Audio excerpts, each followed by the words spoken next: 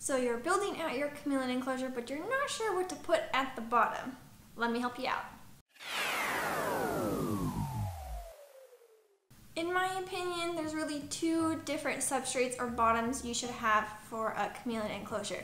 The first one is what I do, which is keeping a bare bottom with potted plants. So it's going to be that plastic floor or PVC floor that comes with the enclosure. Just have that all by itself down at the bottom.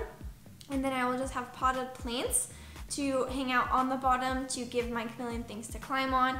The bare bottom makes it very easy to clean up poop or bugs that fall down there. You don't have to worry about bacteria growing. The only thing with having a bare bottom, the biggest issue that people run into is what to do with the water that pools down at the bottom from like misting or having drippers. If you have a sufficient amount of live plants, like potted live plants at the bottom, that should be able to catch the majority of the water. Just like position your dripper so that it drips into one of those plants. If that's still not able to collect the water, what you can do is set up some sort of drainage system. I have holes drilled into the bottom of the PVC floor that I will put the potted plants towards the center of, so the water will pool down into those holes, which will go down into a little tube, which will get caught by a bucket. That's the drainage system that I have set up. I'm sure you can get creative and come up with something on your own. The second substrate or bottom that I would recommend is Bioactive.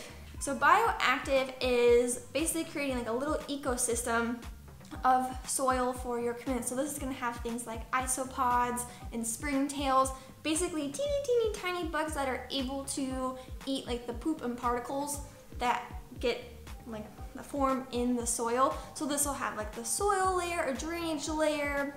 I don't have one for my chameleons because the Bioactive bottom would raise my humidity levels higher than what my chameleons need. So it's not a great fit for me, but it's super easy for cleanup because you don't have to clean up any of the poop because the isopods and springtails will eat it. It's a great option. I will link down in the description box below a whole resource. This is a really great blog that was written by one of the Chameleon Forum members that goes step by step on how to build a Bioactive chameleon enclosure. So I will leave that there for you guys if that's something you want to consider. So we went over two solid options. One, bare bottom with potted plants, or going fully Bioactive. Those are great options. Some things that are not great options are things like reptile bark or eco earth, especially the bark chips or any kind of soil, because you're increasing the risk or chances of your chameleon becoming impacted. Say a bug lands at the bottom of the enclosure, your chameleon goes to eat the bug and they ingest some of that soil or bark.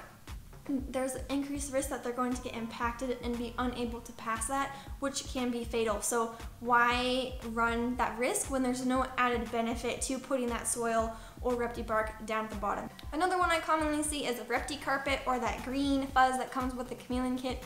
I know it comes with a kit, but it's not recommended because if your chameleon poops on that and then you go to clean up that poop, you may be leaving behind poop particles, which can grow bacteria, especially if it's in a damp, moist environment, so that's not recommended. Hopefully now this will help you give us some ideas when you're building out the bottom of your chameleon enclosure. If you enjoyed this video, be sure to give it a thumbs up. Leave me any questions or comments down below. Feel free to subscribe so you know when I post a new video, and you can follow Neptune and all my chameleons on Instagram at Neptune the Chameleon. Thank you so much for watching and have a good day. Bye! Luna, you want to say bye to everybody? Say bye!